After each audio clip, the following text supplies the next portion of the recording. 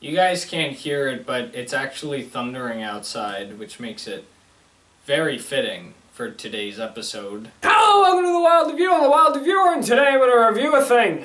Have you ever given a review on something and years later you wonder if what you said still holds up? Well, I have! Hi there, I'm The Wild Reviewer, or at least I was told that's who I am, and this is Rewild, a sequel series to an old review show I used to do called The Wild Review. It ran for 6 seasons from 2015 to 2018, and some of the things that I've talked about, I have different opinions on. Or maybe I don't.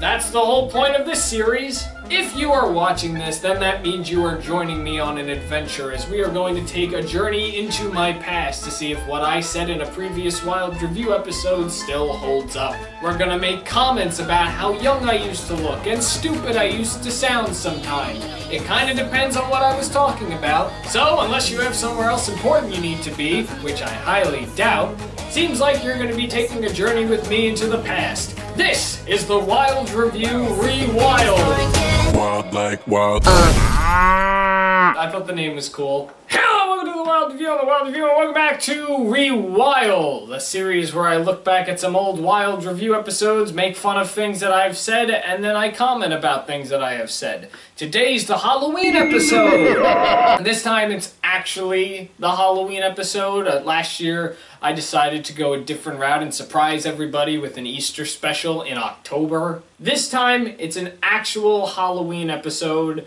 I'm not lying to any of you. Today we're traveling all the way back to the year 2016 when I reviewed the movie Monster House, an animated children's horror film about a literal monster house. The premise, honestly, was not that bad of a premise. Like, it wasn't a bad film, but it just wasn't a film I got into. I remember when I saw the film and I remember when I talked about the film, and it was just not for me. I'm already not into horror films, and when it comes to kids' horror films, I give it a lot of credit because horror is horror. And when it comes to kids, you try to keep everything very happy, but then you have shows like Are You Afraid of the Dark and Goosebumps that throw that logic out of the window and decide to go the route of, hey, let's actually scare these kids. That's something that does interest me a little, how to properly do horror at a kid's level. And I've seen a number of Halloween type films aimed for kids. I did a whole Halloween series on it 2 years ago where I watched a bunch of Halloween films. We had such films such as Hocus Pocus, which has a little scary element to it, but a lighthearted scary, and Paranorman, which is a lighthearted scary, and every kid thing is lighthearted but scary. Except Monster House. Monster House goes the next step and doesn't care if these kids have nightmares or not. So now we're going to check out to see what I had to say about Monster House. Let's do it! Last year I talked about my overall idea about Halloween, and I touched upon some elements of Halloween in the media world with television specials and somewhat movies. I don't think I really touched upon movies, which is why I'm doing it this year. Both Halloween and even Christmas, for some reason, always get the holiday specials. You never really see a Thanksgiving special or a St. Patrick's Day special or an Easter special. Halloween and Christmas seem to be the only holidays that actually get a special out of any show. Now, that's not saying that shows don't do Valentine's Day specials or Easter specials or any other holiday specials, but Halloween and Christmas always seem to be the culprits of when doing a holiday special. So the first thing I need to make a comment on is the photos. Why did I choose to use photos that are not in HD, that are not clear, that are blurry? What the hell is this? I mean, I know what these are. I know what these photos are, but they are in the worst quality ever. I think the only scary thing here is the quality of these photos. You're not scaring me with your background, me. You're scaring me with your laziness of not getting high-definition photos. But though Halloween doesn't have the amount of movies as Christmas does, a lot of horror films are watched around this time of year just because Halloween is that kind of scary holiday, and horror films seem to fit the general idea of Halloween. With that said, there are some movies that I guess are fit for the holiday, but I don't like them. That's a generic way of giving an introduction to a movie. I like them. I like them now. I think it's cool. Shut up. Here's another thing I gotta question. What the hell is this music that I put in the background? But though Halloween doesn't have the amount of movies as Christmas does, a lot of horror films... Is there somebody crying? I guess I got bored of the iMovie music for this episode and decided to get some Halloween music. And I guess one of the songs involved somebody crying. That's not me crying. And you put it in multiple times here. Monster House was a 2006 animated movie that surrounded a boy named Dustin Walter, although in the film he's called DJ. He's got a creepy neighbor named Horace Nebercracker.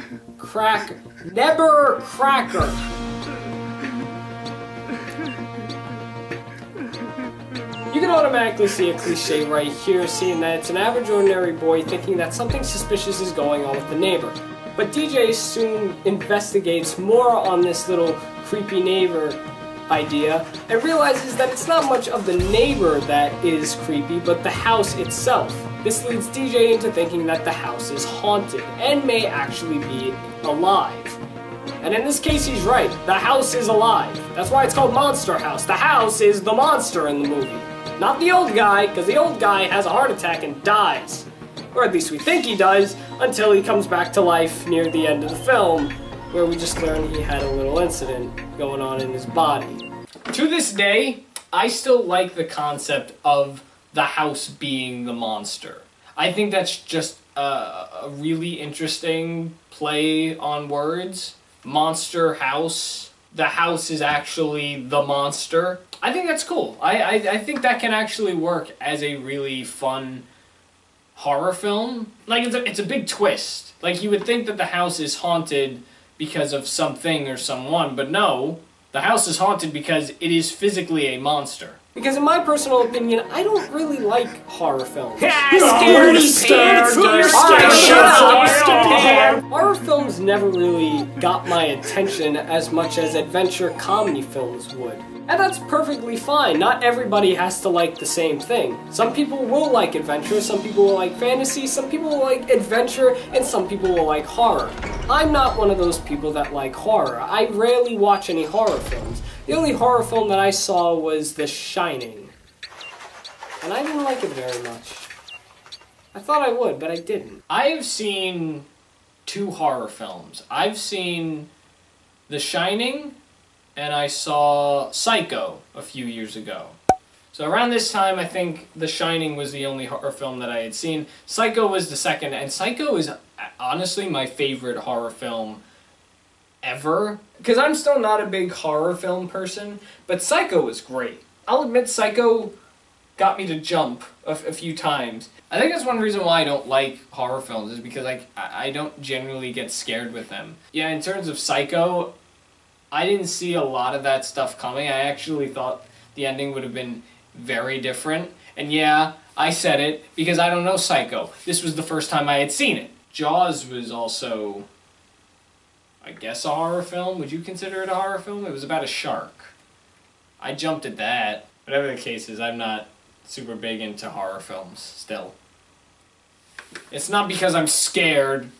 Monster House is definitely a horror film, but I don't want to consider it that much of a horror film because it was for children. And that's the main problem with it. This movie is for a children audience, yet it's got a lot of graphic things in it. I mean, literally, the old guy next door has a heart attack on screen.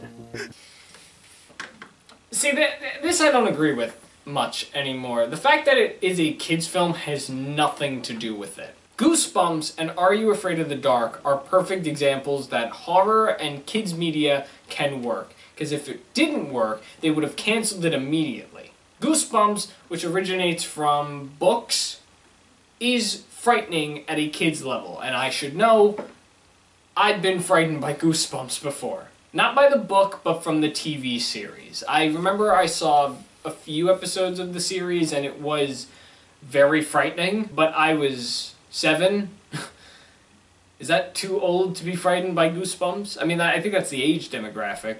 I don't see a 4-year-old reading Goosebumps. Are You Afraid of the Dark, which actually has come back onto Nickelodeon in various different specials. It's like a mini-series, special series Nickelodeon does from time to time. That I know was also very popular. The original series ran for about 7 episodes, and the fact that they brought it back, and I saw a very small glimpse of the new Are You Afraid of the Dark, and it looks generally terrifying. I think that kind of stuff can work if you do it right. You know, again, you do have to keep in mind you are dealing with a very young audience. These are children that will be watching. So you don't want to make it too scary to where you have parents calling the network saying, "This is unacceptable, you're supposed to be children friendly," and then you gotta cancel the show because you've upset so many people. So I think it could work. It could definitely work. You just gotta know how to balance it correctly. That's all you gotta do. So, shame on you. I'm not liking you today, me. You got low quality photos, you got weird music, and now you're saying there can't be scary kid stuff. Well, I'm sorry not everything could be like Lab Rats or SpongeBob or whatever was on Cartoon Network at the time. I think Adventure Time was still going on. Or Steven Universe. First off, the animation is... I mean, at its time, it was the thing. That's how animation looked back in 2006. I mean, it's somewhat better than what Jimmy Neutron looked like.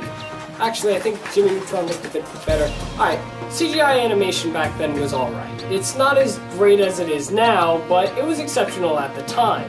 But looking back on it, I mean, it can be improved a little.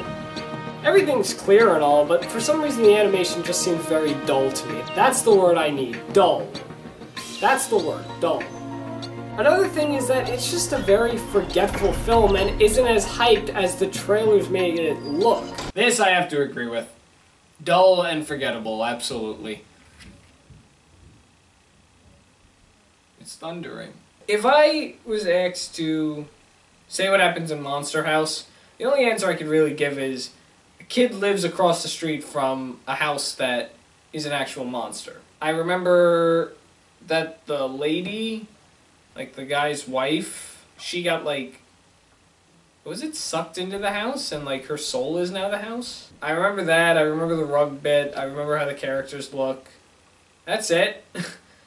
Other than that, I don't know very much about it. You know, this video and the time that I watched it, both memories are very faint in terms of what really went on in the story, because I never saw it again. There's just something about it that just, you know, it didn't stick out to me. And I think that's what I'm trying to get here, but I'm like showing off how it was not suitable for kids, because yes, at this point I was working at a summer camp, and this is where we ended up seeing the film, and the kids I was taking care of, they were frightened, so I guess I was a little bothered by that, and that made me just go, well, I don't think it's a very suitable film for kids. I was that annoying parent, I guess, in that situation, even though I was a teenager.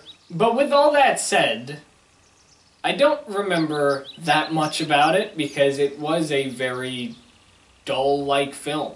Like, there really isn't anything that memorable about it, other than the house being a monster to me. Yeah, I could have taken the opportunity to watch it again for 31 Wild Halloween review nights, but that didn't happen because I chose not to watch it. I chose not to watch it again and add it onto that catalog of films. It just wasn't one that I think I needed to see again at the time. Maybe it would have helped, because I've done that before. I've talked about things before and then re-talked about them. Hell, that's what this whole series is about. And I could have even probably watched Monster House now and give like a different opinion to see if it changed at all. But I didn't do that because it didn't come to mind until just now. But I'm sure even if I watched it that time, I wouldn't remember very much about it. I think one of the main reasons why when it came out I had no interest of watching it was not only because it was a horror film, but it just looked very dull to me and I had no interest in watching the story. So that's very possible. If you couldn't tell, it's also a bit forgetful to me. I don't remember super much. So why is the house doing all this?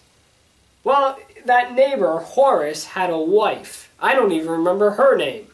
Because, again, that's how forgetful this movie is. I remember he had a wife, don't remember the name. But I do know that the wife was pretty big, and everyone would call her names. And he decided to marry her, and they ran away together and were building a house, so this way they could both live in it, obviously, because that's what married couples do. They live in a house. If you don't know that, you're not living life.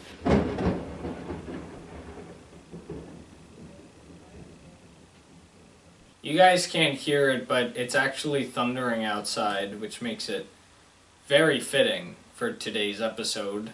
Ah! It's really raining out there. But to get back to you real quick, what are you talking about? I don't understand how the house would have eyes, or the mouth, or arms, or legs even. Why is this spirit of a woman that was laughed at making the house become a living thing? That doesn't make sense. If anything, the house should just... A lot of things in horror films don't make sense. You just kind of have to deal with it. Overall, I think that Monster House is a very forgetful, dull, and very confusing film. Though if I did have to give it some credit, I will say the animation is alright. That's a bit contradicting. You just said the animation was just a while ago. The animation is alright. It's not the best. But what is it? Is it or is it fine? Yeah, it's a unique art style. That I'm having a problem here. I guess this is where I have to come in. What do I think of the animation? I think it's a very interesting animation choice, which makes it stand out. That's definitely one of the things that I remember of this very forgetful and dull film. But other than that and what I had already mentioned, well, that was Monster House. That's all I had to say on that film. I guess it would have helped if I had seen the film once again, but maybe in the future I'll give Monster House a second lookie. And who knows, maybe my opinion will change, maybe it'll stay the same. I don't exactly know. So that's all I have for this episode of Rewild. If you'd like to check out this episode of Monster House, the original review, the link will be in the description below, so you can click that. The playlist to all the other Rewilds will be down there also, so you can check that out. And with that, that's all I have left to say. Thank you so much for watching. I hope everybody has a great Halloween. I'm sorry this episode didn't have that many Halloween-y things. Ooh, hang on a second. Who's that over here? Oh, wow. Look, everybody. Look! It's my skeleton friend. What do you have to say to end this Halloween episode? Thanks for watching. I just realized that could have been the geekiest thing I've ever done.